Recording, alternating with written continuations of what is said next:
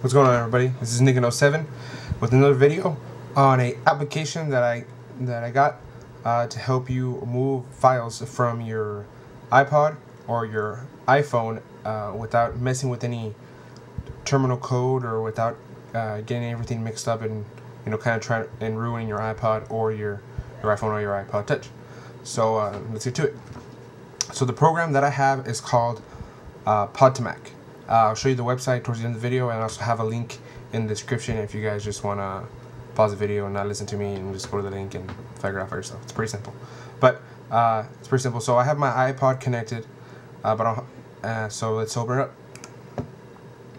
So when Pod to Mac is opening up, it's going to automatically open up your iTunes.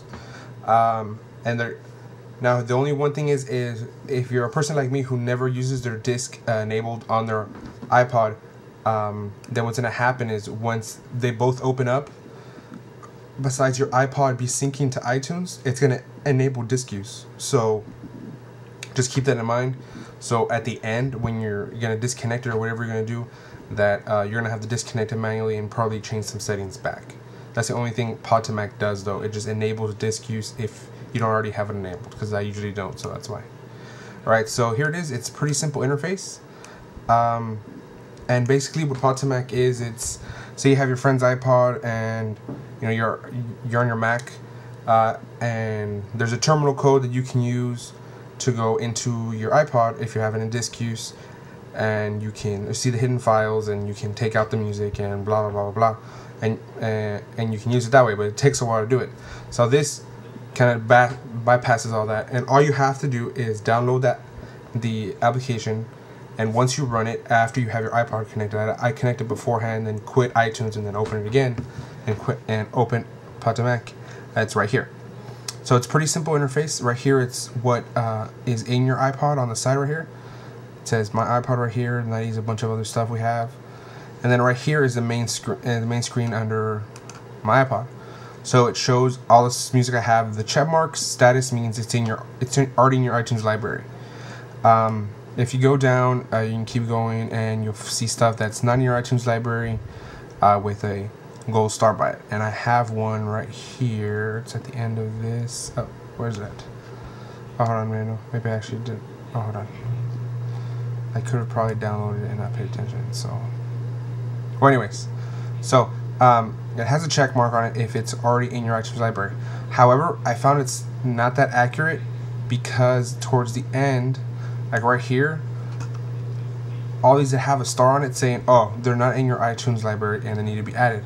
I went through all my iTunes library and they're there, and they're on my iPod. So it's accurate to a certain extent, but I wouldn't say it's like 100% accurate.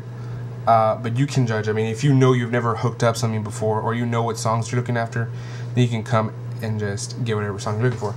Now, this not only does music, it will transfer over audiobooks, podcasts, everything, as long as you find it, even video. You can see the video right here on the bottom. Here's a video type, the protected MPEG video file right here. It's an Invader Zim TV show I have on here, so you can transfer everything. So it's pretty simple. I mean, you just pick something. Since I have most of this stuff on here, I mean, say your friend has purchased some stuff, and a lot of stuff we purchase now on iTunes is not protected anymore. So it's a good thing about it. So say you purchase a song that you want, and you're like, okay, well, I want, let me see, I want Love Story by Taylor Swift. I don't have it. He has it, and it's not. And you notice it's purchased, not protected anymore. So you can do an automatic transfer. It transfers everything. You can pick the song and transfer it straight to iTunes, or just transfer it to your desktop. So say, well, I don't want it in iTunes yet. I want it on my desktop and not iTunes, so you can transfer it there. You can also sample music.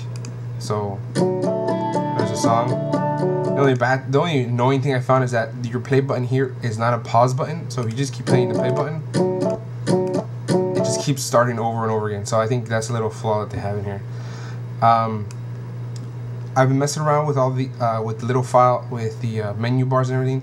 There's something that really you need to work on. The preferences is pretty straightforward. Where to change their target directory for your music, so you don't have to worry about that.